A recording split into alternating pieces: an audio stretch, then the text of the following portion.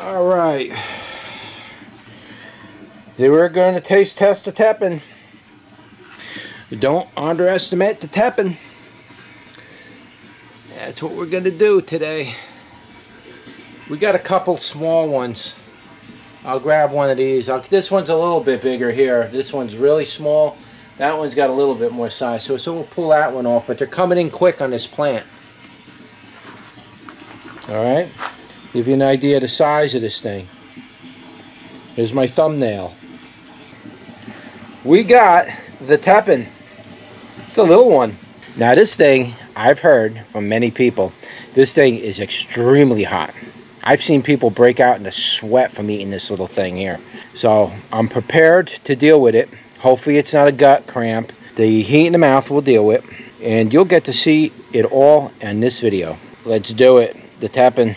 Now I want to make a note before I do my taste test about tepin, and I've done a little research on tepin, and I'm one of those pepper growers that really like to get into growing a lot of wild varieties of peppers and a lot of other wild native varieties, onions and tomatoes, and I like that kind of stuff. Even wild cucumbers.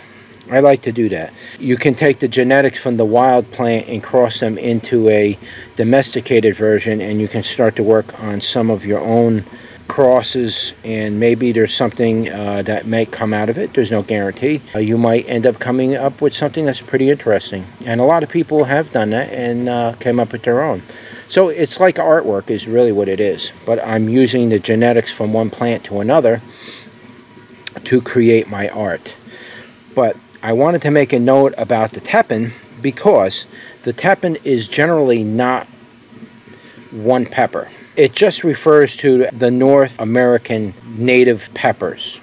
North and I think Central America they include in that. They're all considered tepins. Now if you go within that umbrella of the word tepin, there's probably about 15 or 20 varieties that grow native in the United States.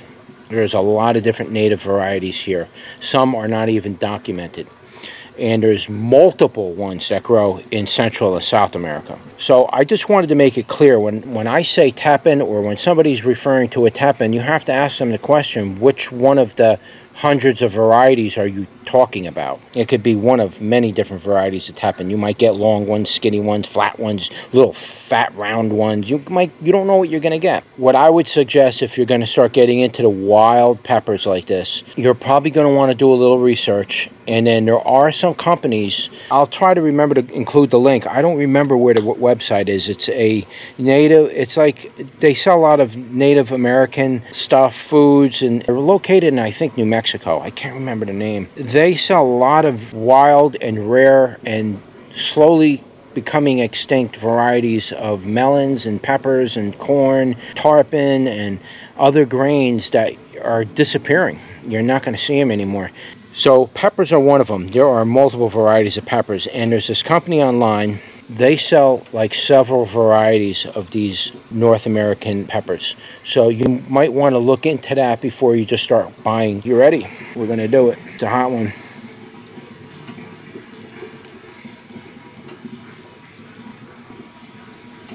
I'm letting it release.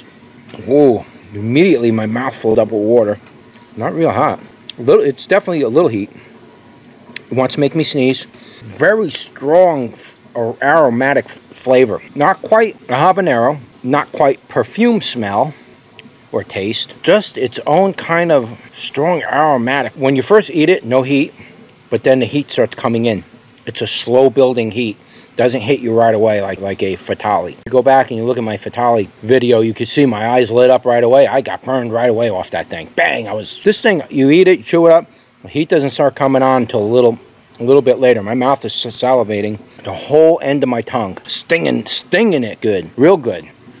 Nothing on the roof of the mouth, like your tongue is like that on the sides, and then going back towards the back of your throat. A little bit of heat works its way that way. The center part of the tongue, the end of the tongue. The end of my tongue is burning so bad right now. It kind of feels like, did you ever drink something really hot? Really hot, like almost boiling, and you burn your tongue like that, and you got like that sensation from that, sort of like numbness, burn feeling, but no taste. If you like singed it or something. That's what this feels like. Like I just took a sip of really hot coffee. It's lasting. It's sticking around. It's kind of working its way towards the middle of the tongue a little bit. Definitely not scary heat. There is heat on it. I would give it a number. Let me give this particular one a number. I might do another one for you, being it's so small. It's hot, though. Whew, that little thing has a lot of power in it. Because of the intensity on my tongue, I got to bring the number up. Heat-wise, originally, I mean, when I first ate the thing with the heat, originally the heat felt like 500. Didn't feel like that. Now that it built up, and it's like coming in at the tongue, I'm going to say probably around 2,000, 2,500. Probably somewhere around there would probably be fair. And I'm sure they get hotter than that. Goes to the back of the throat, kind of makes you want to sneeze. It peaked already. It's already kind of coming down. End of the tongue and everything's kind of like numb, sort of. That burnt, when you burn your tongue on a coffee kind of a feeling. But it's starting to come back. The tongue is coming back. I felt like I stuck my tongue on a barbecue grill. I don't think I'm going to do another one. I'm not going to do it. I'm not going to do it. Want me to do it? I'll do it. It's a little one. Do it. Immediately, the little one, uh-oh, here it goes. As soon as you bite that thing, like a juice comes out of it. Did you ever eat a real ripe Tabasco pepper? It's kind of like juicy, watery inside, almost like that nasty purple cayenne that I bit into. It was all filled with water and stuff. It's almost like that. As soon as you bite it, it's crunchy a little bit, but as soon as you bite it, the whole innards of it come out, like a Tabasco pepper. If you take a Tabasco pepper and you let it ripen, and you squeeze it, all the guts come out like a sea cucumber. It's hot, but I'm already burned. There's no point in me keep eating them and telling you what it is, because it's not going to get any hotter for me. The taste was interesting. Very quick, aromatic taste. Not quite habanero aromatic, but kind of fruity like a habanero a little bit. It's got its own unique kind of taste to it. Slightly habanero fruity taste. The juice comes, as soon as you bite it, all the innards come out, go right in your mouth, heats you right up like that. But it takes time for the heat to build. That peak point, it peaks at probably 2,500 Scoville units, something like that. For me, anyway. I don't know, some people might say it's a lot hotter. For me, I'd probably say 2,500. I'm not going to say 10,000, no way. But these aren't that hot. You could do these. I see people break into a sweat with that. That's not... If I could do it, guys, believe me. If I could do 2 of them on camera, they're not that hot. They're hot, but... Anyway, that's your Tepin. Hope you like my review. Check out my main channel, Heirloom Reviews. And I do reviews on tomatoes and mostly tomatoes right now, because that's what's coming in. But like tomatoes, I review any kind of heirloom seed, really. And I also give you glimpses of other things, like I have a pond and trees that grow and other shrubs and stuff that I got growing. And so I try to give you a lot of things around here, give you something else to watch other than just, you know, reviewing tomato taste. So join me on the other channel. Subscribe, like, and share. And I will see you on the next one.